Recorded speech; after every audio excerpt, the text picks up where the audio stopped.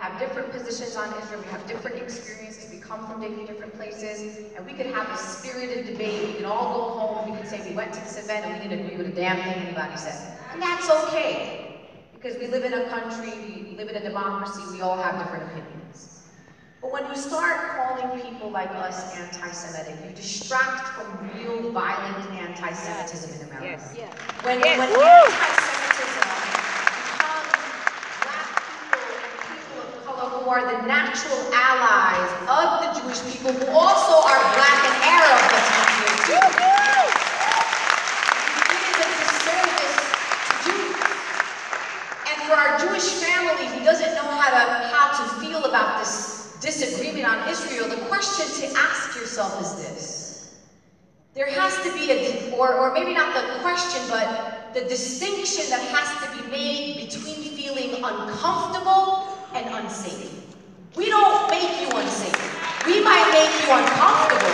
I'm not going to deny that.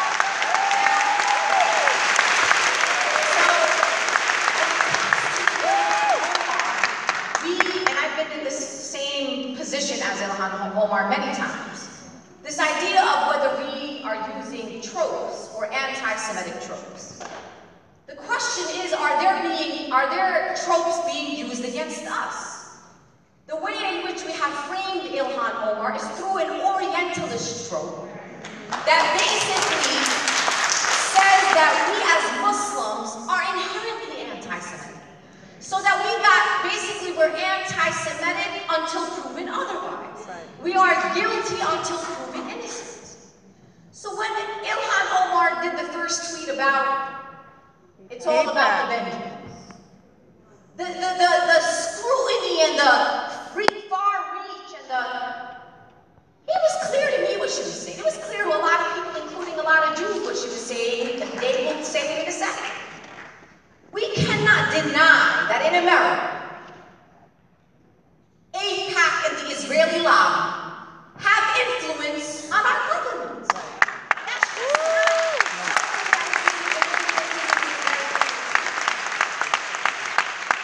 So what I ask people sometimes is to give people a little bit of the benefit of the doubt. Ilhan Omar is a Somali refugee who grew up in a civil war and lived in a refugee camp, the largest refugee camp in the world. And so when people engage in things that you as a person may be offended by, and you have every right to be offended. You have every right to see something and feel a certain way, and your feelings are valid. The question should then be to understand that it shouldn't be a presumption of guilt that she was engaging in an anti-Semitic trope. Let's get a clarification from our sister. Right.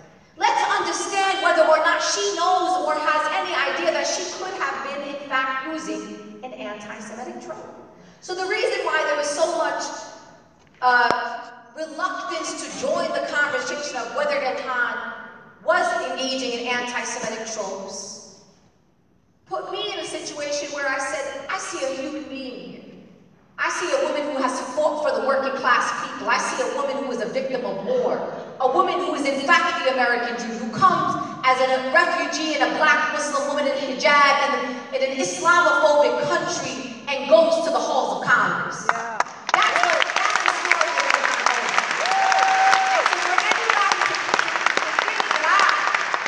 I'm going to allow there to be a story that an anti-Semitic black Muslim woman went to Congress. Well, you are mistakenly wrong. That is not going to be the story of Ilhan Omar. Ilhan Omar is a freedom fighter. She is a truth teller. And in fact, she is equal opportunity. She goes after the Saudi government. She went after war criminals like Abrams. She's all, you tell her where there's a fight for justice and you're going to hear her voice.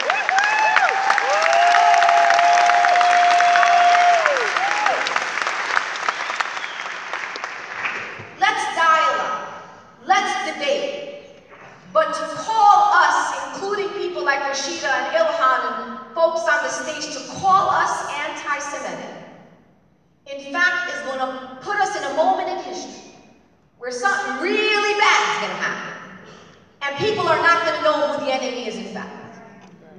And we're going to be distracted by the true groups of people in this country that don't want Palestinians to exist, they don't want Jews to exist, exist. They don't want the black people to exist. They don't want any of us to exist. And in fact, our existence in America as black people, as Palestinians, as Jews, as trans people, as other marginalized people, just our existence is an act of resistance.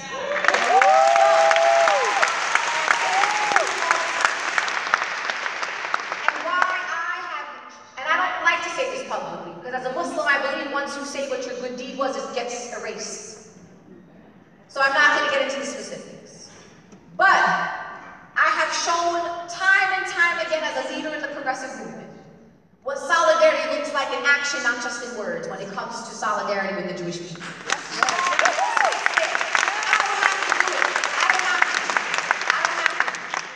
But I do it because it's based on a quote that I have up in my office, in my bedroom, it's in my notebook right now. And it's by an Aboriginal activist, and it says this: "If you have come here to help me, you are wasting your time. But if you have come here because you believe that your liberation is bound up with mine, then let us work together." I believe that our liberation in America, as members of oppressed communities, is bound up together.